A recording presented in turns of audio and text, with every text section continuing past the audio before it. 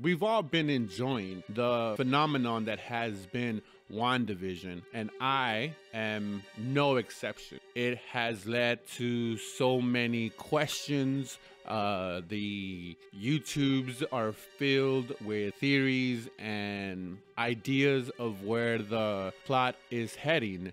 So upon my 50th watching of all the episodes that have been released for WandaVision, I became intrigued that after you're done watching the latest episode of WandaVision, Disney Plus has a weird thing. Maybe it's just my Disney Plus subscription, but it says recommended play, and it wants me to play the Age of Ultron. Now, it could be because the show is referencing the movie in episode 3. So maybe that is why Disney Plus is suggesting that I go ahead and watch that movie. So I decided to take that request and rewatch Age of Ultron. And a lot of things started not making sense, but kind of having a correlation. Like how Ultron's attitude in the Avengers movie is almost similar to the attitudes of the townspeople. And that led me into this whole rabbit hole that I am now going to present at the end of the Avengers Age of Ultron. We see Vision destroy the last version of Ultron, or what we believe to be the last version of Ultron. But if we remember the movie towards the beginning, where Ultron destroys Vision or Jarvis, and then somehow we get an exposition with Banner and Tony Stark about how Tony found Jarvis somewhere hidden in the internet. And then I stopped and kind of said, well, if Vision could do that, couldn't Ultron do the same? I mean, I know that in the fight scene, he's there present, but he's in the internet. Just like a million of us could be watching a video, and is that video not everywhere at once? It's not in one, stationary area. So I was just like, well, if Vision could do it, then, or what would be soon to become Vision, then why couldn't Ultron? And then towards the end of the battle scene, I know what everybody's thinking. Oh, well, Vision shut off Ultron from all access. But what about where if he did like a backup file or a backup somewhere, or hid the same way that Jarvis hid? I must assume that Ultron is at least the same in his intelligence and would have that kind of I guess backup failsafe mode would be. So in episode 5 of WandaVision, we see in the security footage that S.H.I.E.L.D. is showing them in that briefing room, where either S.H.I.E.L.D. or the U.S. government was trying to rebuild Vision, or at least find out how he worked at the bare minimum. But we can see that he was hooked up in a computer. Now, at the end, like I said, we see Vision block him from going back in or trying to spread himself. So what if, in this scenario, Ultron did back himself up somewhere the same as Jarvis did? And obviously, since he blocked him out and Vision was alive and he couldn't access Vision because Vision was his own entity. He was,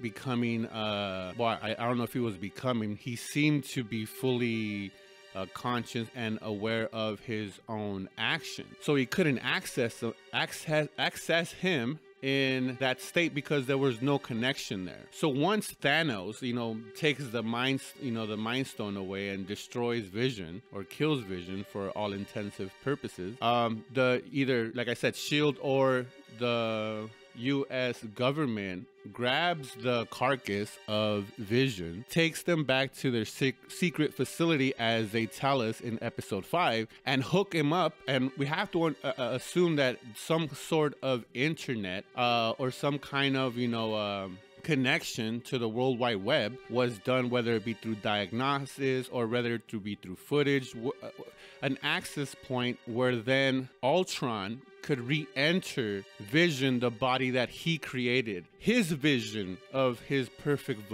body, as he lets us know in Age of Ultron. So then you might be saying, well, it would be a perfect way for Ultron to finally enter, like I said, the body that he created, what he believed was his ultimate mission, and it, you know, like I said, his perfect idea of what he wanted to be. So I know what you're asking, well, or what you're thinking.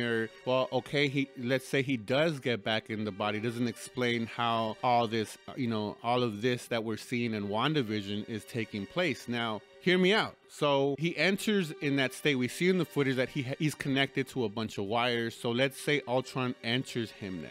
So he's going to have outside forces to speed up the process. We all know in real life or in movies, when U.S. governments or governments throughout the world get a hold of some kind of super weapon, they always intend to use it for evil. So not saying that Ultron would care about all that, but he wants to speed up the process. They want to find out maybe about the vibranium that he's made from, or how, Tony Stark and Banner were able to create this form, even though it wasn't really them, it was actually Ultron that created all that, what created the carcass of Vision that we see. So what if Ultron lured Wanda to get to or steal the body once he entered Vision's remain, after Endgame, when they have him, hooked up, as we see in episode 5, they have him hooked up. So Wanda could reconstruct his body as the I can't remember the acting director of S.H.I.E.L.D., as he says, that Wanda went in there and then brought him back and was going against Vision's living will, right? So what if somehow he was, they haven't showed us yet, but memories of Vision through pictures, through the phone, how almost like how Facebook gives us, the memories, and it reminds us of past things. What if Ultron could manipulate the internet, music that they both shared, something that, maybe he was keeping tabs on, them through the outside, what they like, what they didn't like, so the rage, so the anger, so the missing Vision could escalate to such a level that she was just forced to steal the body and like we've been told, reconstruct him or bring him back to life. So that's very easy to believe, and even plausible. So once you have that, where Wanda is in this emotion, Ultron obviously needed someone else to be able to fulfill his deception, to help him out, because he can't do it all by himself. He's stuck in the internet, or he's stuck in the World Wide Web. So what another possibility is that Ultron used or is working with Agnes. We are assuming, and I think everyone is safe to assume, that Agnes is somehow Agatha from the comics, right? So she's a witch. So she has the similar powers. I've heard it over and over again in so many videos how they're similar, or she's similar to Wanda, or at least mentored her, but she has the power of suggestive magic, or to put ideas in head. The same thing, kind of like what we're seeing in WandaVision, where we're seeing where she might not be in full control or not. The show hasn't really answered those questions. But if Agnes is Agatha from the comics, and we are now seeing it in the TV show, Ultron and Agnes working together to put this whole facade for the ultimate plan to bring Ultron back to fulfill his ultimate, goal, and finally enter, like I said earlier, his body that was designed for him. What if Ultron somehow convinced Agnes to help him in his quest, but then, then regrets it and turns around and helps to destroy it, after she helps bring this, sentient life back into Vision's corpse of Vision's body. I mean, that seems like a Marvel plot to me. Just like Ultron was created. The problem was created from Tony Stark, and then he justifies it, and then he helps defeat it at the end, and you see that over and over and over again. It's like the oldest trope, I think they call it, in superhero movies, or not even superhero movies, mostly any movies. They caused the problem, and then they spent the whole middle of the movie figuring out and fixing the problem, and then actually fixing the problem at the end. And like I said, that sounds like a Marvel plot to me. And if you think that maybe Ultron, and so you might be thinking, okay, fine, you're giving it to me, right? You're saying I'm gonna humor you and follow you along. So yes, he got Wanda to steal the body, and he's working with Agatha or Agnes in this grand deception, because they're using this frequency from the Big Bang. So I mean, Ultron should have that kind of power of at least what we're seeing in editing. So right now we see these edits in the show. Now obviously Ultron can't do much. He doesn't have no physical, he's stuck in the internet. That's where Vision put him. But he can edit what we're seeing, and that's where I think some of the jumps and some of the edits. I don't think it's Wanda, I don't think it's Agnes, but what if it's Ultron editing the footage? Because he can, Agnes could be doing the witchcraft and all that kind of weird stuff that we're seeing with the sitcoms and all that, awesomeness that we're watching. But what if Ultron is handling what's being broadcast out to make Wanda the villain, to make for her betrayal at the in the Age of Ultron, in the movie, in her betrayal of helping Ultron fulfill his ultimate quest. I mean, when Wanda and her brother, Quicksilver, left, he was disturbed. He wanted their help.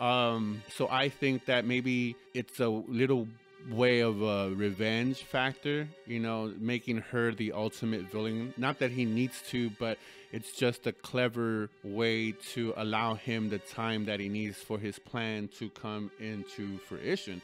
But again, what if Ultron is the editor and is the one editing what we are being seen, or what a shield is being shown? And you might think I'm crazy, and you might think this theory is way out there, and I grant you it is out there, but it's what if. I'm just saying, what if. But for everyone that is a comic aficionado, I'm gonna say, if Agnes is Agatha from the comics in Earth 616 from the comic book, I'm just saying that Agatha or Agnes helps destroy a version of Ultron in that. And I just thought it was interesting, the